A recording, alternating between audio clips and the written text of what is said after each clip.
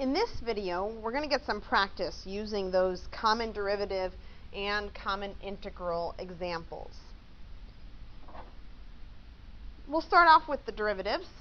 I have 6 example problems here that I will go through exactly how to take the derivatives of them in hopes that this will help you understand derivatives and integrals a little bit more. This first problem falls under the format where we have c times x to the n. Except for this time our variable is t.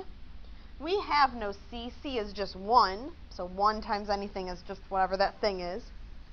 And n is 3.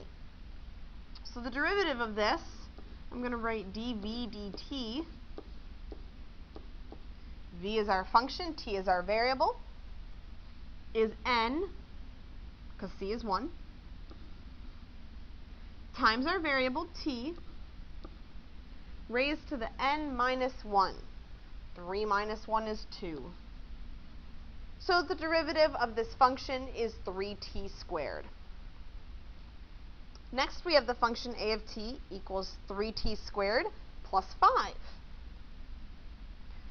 When we have addition or subtraction, we simply take the derivative of each portion by itself and then add together the derivatives. So I'll start by taking the derivative of 3t squared.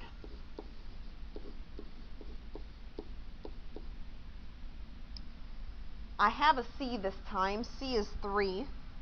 So I have 3 times n, which is 2, times my variable, t, raised to the n minus 1. 2 minus 1 is simply 1. So that's the derivative of my first term plus the derivative of my second term. As you noticed when I gave you the common derivatives, the derivative of any constant is 0. 5 is a constant, so its derivative is 0. Simplifying this a little bit more, 3 times 2 is 6. So the derivative of my function is 6t. This next example has a cosine in it. X of t is 0.5 meters times cosine of t. Anytime you have a constant in front of that function, the derivative is that constant times the derivative of the function. So dx dt is that constant, 0.5 meters, times the derivative of cosine of t. If I look at my sheet, the derivative of cosine of t is negative sine. So 0.5 meters times negative sine of t. I'm going to put my negative out front here. And so the derivative of that function is negative 0.5 meters times the sine of t. Looking at d, I have f of x equals 1.3 divided by x to the 4th. That doesn't seem to follow any of the rules that you're given. But that's just because it's written in a slightly different way. Whenever you have your variable in the denominator, you should always rewrite your function before taking its derivative. I can rewrite this as 1.3 times x to the negative 4th. Now I can clearly see that that does follow one of our rules. And just to throw some different notation out there, I'm going to say f prime of x and c is 1.3, n is negative 4. So 1.3 times negative 4 times x to the negative 4 minus 1, which is negative 5. You, of course, should simplify that, as you commonly do.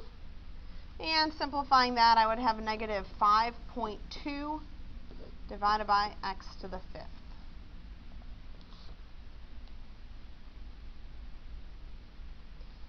Okay, again, we're going to have to rewrite things for our next one. 4 divided by t. That's the same thing as saying 4 times t to the negative 1 minus the square root of t. That's the same thing as saying t to the 1/2. Both of those two terms fall under the same rule we've been using. So dv dt,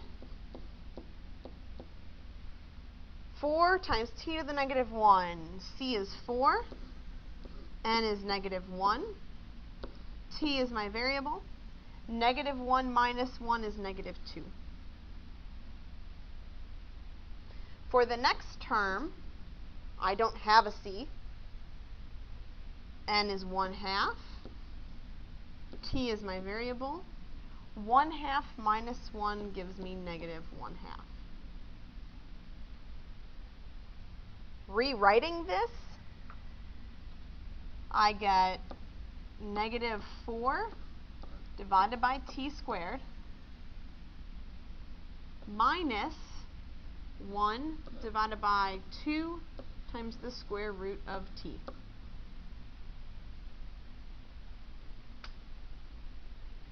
For the very last one, I gave you something real complicated. Again, I'm going to rewrite it first. 0.15 times t to the negative 2/3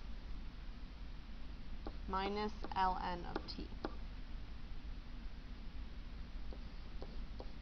Taking the derivative of that, we take the derivative of each term separately. My first term follows under the same rule we've been using. Like I said, we'll use it a lot. C is 0.15. N is negative 2/3 times t to the n minus 1. Negative 2/3 minus 1 gives me negative 5/3. Minus the derivative of the ln of t, the derivative of the natural log of t, which is 1 over t. And so simplifying this, I end up getting 0.1, missing a negative sign there, sorry, negative 0.1 divided by t to the 5/3. Now, I'm okay with you not putting that back into the square root notation, but if you want to put it back into that square root notation, go for it. Minus 1 over t. Hopefully this leaves you a little more comfortable with derivatives. We're now going to transition and look at practicing some integrals and some antiderivatives.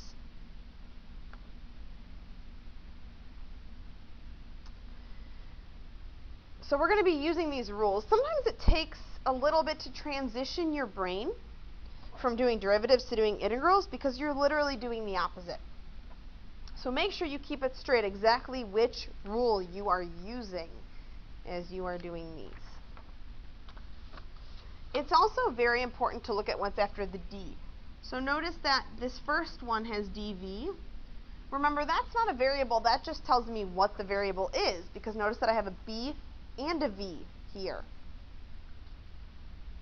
So this is telling me that v is the variable. B is a constant. And this follows under that rule that is the antiderivative of ax to the n. N is 1 in this case. A is negative b. So following my rule, I have negative b times v to the n plus 1, which would be 2, because n is 1, divided by n plus 1, which is 2, plus c. You can always check yourself by taking the derivative of your answer to see if you get what's inside that integral sign.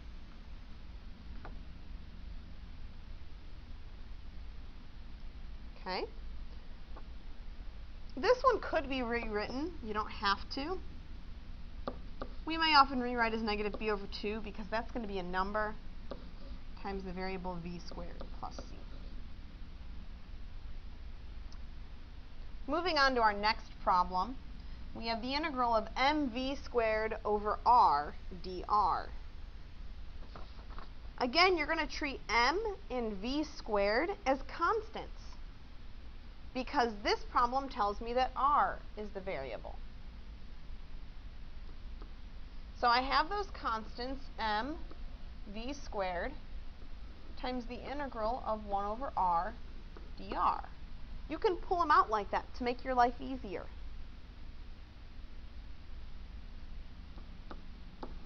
That's equal to mv squared. And this 1 over r dr follows one of our rules. It's the ln of r. And then we always add a plus c to the end. Okay. Next one down, I have the integral of 1/2 kx squared minus mgh. X is my variable. For this very first portion, I have 1/2 k times x squared. Well, the 1/2 and the k are constants.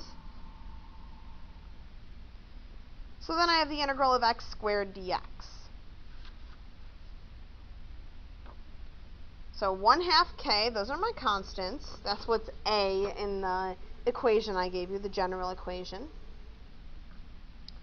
times x to the n plus 1, well, n is 2, n plus 1 is 3, divided by n plus 1, which is 3. And then I have minus the integral of mgh dx. Well, there's no x in there, so m, g, and h are all constants. The integral of a constant is that constant times the variable. And now we want to simplify this because you never want two fractions multiplied by each other. So kx cubed divided by 6 minus mghx.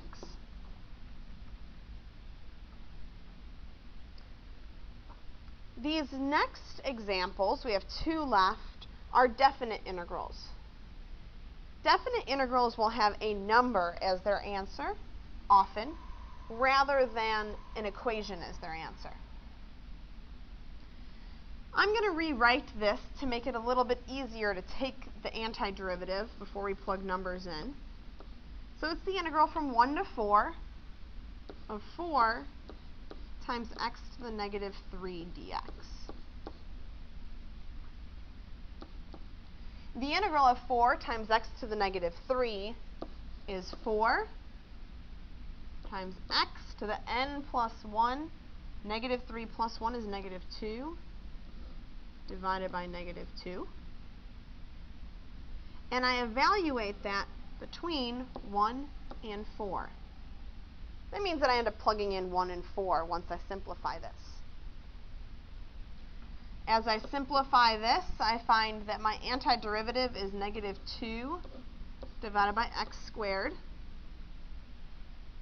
between 1 and 4. And so I start off always plugging in the upper limit minus the lower limit. So negative 2 divided by 4 squared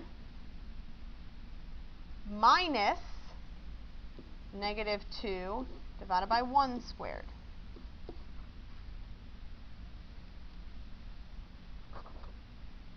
This gives me negative 17 over 8. Again, a number, not an equation. Last one that we have, and I'm going to kind of move this down over here.